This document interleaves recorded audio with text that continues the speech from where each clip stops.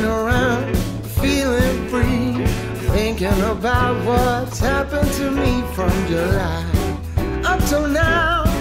Don't know where, don't know how. Lately I've come to realize that I can see it in your eyes, so it's true. I'm so glad you feel it too. Hey guys, it's Viv, and for today's video, I'm here with Melody, and we're back for the 7th episode of Doll Size Christmas, which unfortunately means that it's the end of Doll Size Christmas. It's been so much fun, and I'm so glad I did this series, and let me know in the comment section down below which episode in this series was your favorite, and if you enjoyed the series or not. But anyways, for the 7th episode of Doll Size Christmas, Melody and I are going to be showing you how to make these really adorable zipper front skirts.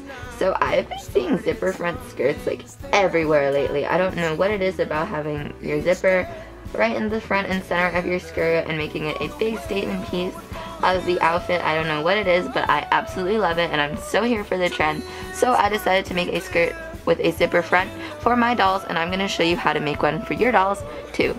So let's go ahead and get started with this tutorial.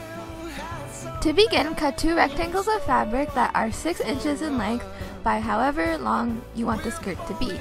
Then face them right sides together. Then cut another long rectangle of fabric, fold it in half, and attach it to the top as a waistband. Flip up the waistband and fold the skirt in half. Then mark where your zipper ends on the skirt and align the top of the zipper with the top of the skirt. I'm sorry if you can hear my mom cooking in the background. It's Christmas Eve and she's making food, even though I told her I was recording a voiceover. Okay, so anyways, sew from the bottom of the skirt up to the mark that you've marked, but don't sew the area where the zipper goes. Once you have that, flip the skirt right sides out and pin in your zipper. Then sew the zipper into place and make sure you use a zipper fit while you are sewing. Then the excess pieces of the zipper can be folded down and secured in place with a needle and thread to finish off the skirt. I left the bottom raw edge unhemmed because that's how I wanted my skirt to look, and I also cut some rectangles of fabric and sewed them on as pockets.